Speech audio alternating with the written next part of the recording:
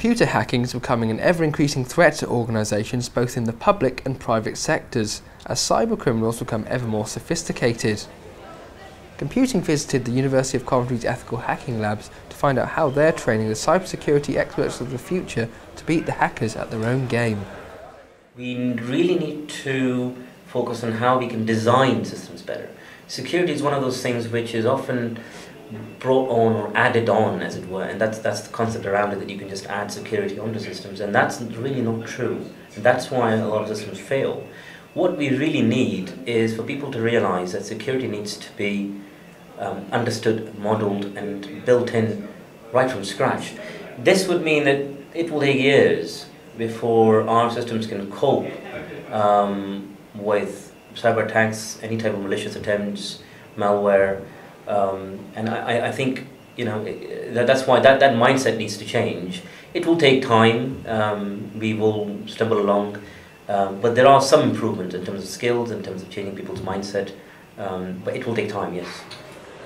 It's a design element, really. We need to think of ways where we can protect systems. We can enable our systems to be defensible. So we may not be able to defend against zero-day attacks, or vulnerabilities, protect against vulnerabilities that we can't sort of see all the time. They emerge. What needs to happen is that we need to design our systems in a way where we can at least salvage sensitive data, salvage some level of service, and then be able to track back to attackers or sources of compromise, so we can then address that.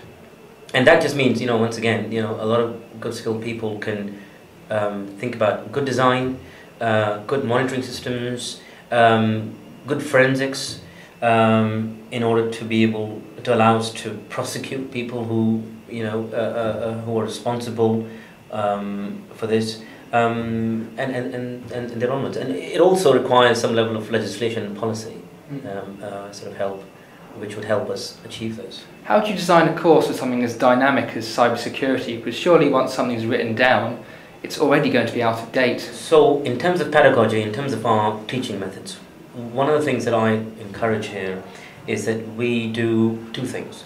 First, we do a lot of case study work, case study analysis, which means that we take on stuff from the real world and ask students to delve into that in terms of technology and law and policy.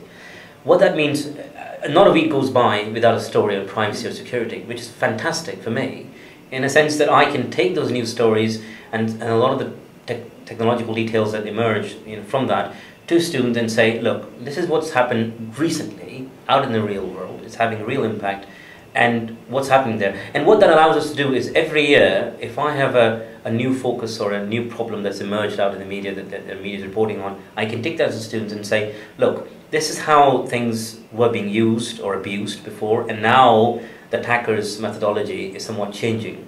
And that's very useful, and I think we need to do that. We need to get students from a very early on, get students to focus on problems that are in the real world. And the second thing we do is, and it's somewhat related, is we have a focus on multidisciplinary sort of aspects of security.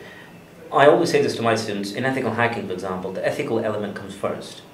And the idea is to acknowledge that there are policy, legal, economic factors that affect security. And so the idea is for, once again, for students to know how do we respond to this. And I think that's changed as well. There's a call by the industry for better policy, better legislation, and I think as students see a lot of these emerging cases, they'll be able to appreciate the current trends and the recent sort of issues that are there in the industry. How do you encourage more people to look at cybersecurity as a career choice?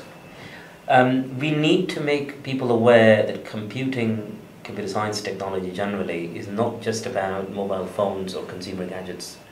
It's a lot about our critical infrastructure, transport, for example, power grids, healthcare, where there's a big use and redesigning in terms of how electronic systems are used, data is used, and so on. And we need to let people, we need to grow awareness around that a lot of these roles in the future, whether it's civil engineers or whether it's doctors or whether it's agriculturalists or farmers, they would have to be aware of issues around privacy and security. So that career will evolve, and we just need to raise that profile and raise that aspect of how it's relevant in a lot of other domains. And I think that's creeping up, but still it needs a lot more.